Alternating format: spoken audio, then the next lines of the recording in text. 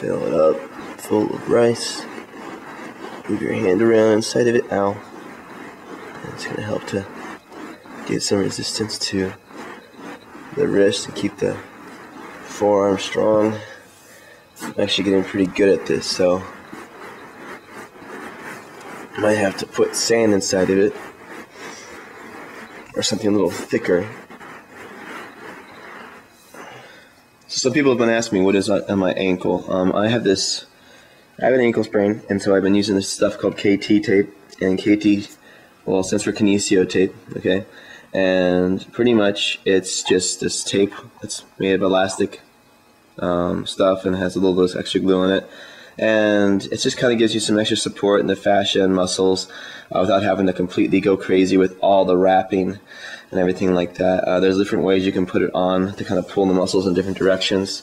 But pretty much it kind of acts like a compression and stabilizer, just supporting the foot. It's not like super tight. It's just a little tight and just a little bit of tension to help with that.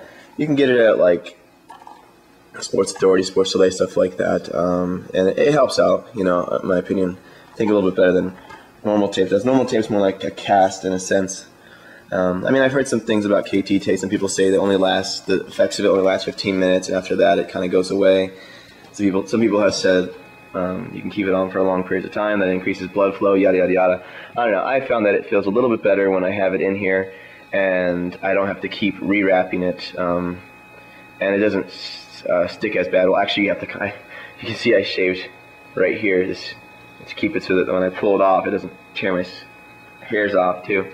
But overall, like I said, I enjoy using it. It's a little expensive, a little pricey. The Pro stuff, this is the Pro back package. Really nice, big plastic thing. You know, packaging always costs more, but the Pro package, it just has stronger glue, and so it stays on longer. And then there's the other stuff. This right here is like 20 bucks.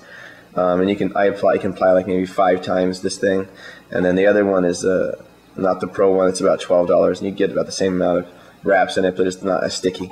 So anyway, if you're interested in trying out KT tape, you can use it pretty much on any part of your body.